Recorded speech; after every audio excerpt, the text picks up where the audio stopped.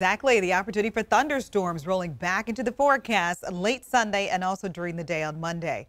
In the interim, though, as we kick off the beginning of the weekend, though, it is going to be pretty nice. Here's a look at some of the afternoon highs we had today with 91 in Sacramento, 90 in Stockton, 90 degrees in Modesto, 90 in Auburn, upper 80s coming in for Placerville, 89 degrees in Jackson, and the lower 80s in South Lake Tahoe, as well as in Truckee. So weather headlines, it was a very nice end to the work week. Warmer temperatures are also coming into play over the course of the weekend, and monsoonal moisture will introduce an opportunity for thunderstorms, which will also increase the opportunity for fire weather due to dry lightning. Here's a look at a pretty nice photo sent in by Brooke. This one says, staying cool in Tahoe. If you are up in the Tahoe area and you're taking some nice photos, maybe just enjoying yourself, you can always share those photos with us by uploading them to the ABC 10 app. So outside right now with the near 90 degrees in Stockton as well as in Fairfield, 90 in Sacramento, lower 90s coming in through Marysville. How about 79 in Santa Rosa, 64 degrees in San Francisco, and 95 degrees in Ukiah. So southwest winds are still coming into play, and southwest winds tend to be a little cooler. They're coming in off the ocean, and they really help with air temperatures.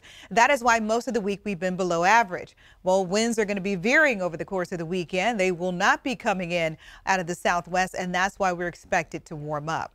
So here's a look at some of the moisture that we're seeing down in parts of Albuquerque, also moving into parts of Nevada.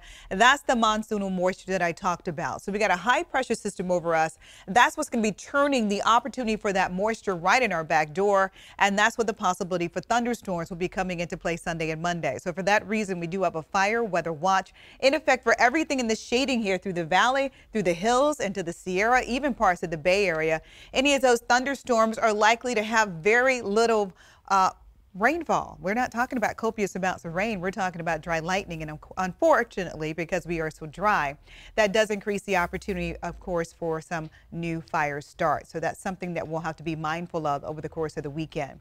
Here's a look at afternoon highs tomorrow on the foothills with 97 in Ione, 95 in Angels Camp, 95 in Auburn coming after a morning low in the 60s. Tahoe for the next 5 days, you'll see the mid 80s with a chance of thunderstorms coming into play Monday, still in the forecast Tuesday as well as Wednesday. Once you hit the Bay Area, 64 in San Francisco, 71 in Oakland. How about 78 in Napa, 93 in Fairfield, 92 in Antioch, 80 degrees in Gilroy. And then you hit the valley floor and things are warming up. 99 tomorrow in Patterson, 99 in Turlock, upper 90s in Tracy, mid 90s in Lodi. So the cooler weather we have for the beginning of the week is adios. Yeah, we're going to be warming up. 95 in Sacramento, up to 100 in Oroville, 99 in Yuba City. And you can see some of the warmest, hottest temperatures on the northern as well as the southern end of the valley. Take a look at that 10-day forecast. Things warming up as we head into Monday and Tuesday, but right now weather models are cooling us right back down by the middle of the week.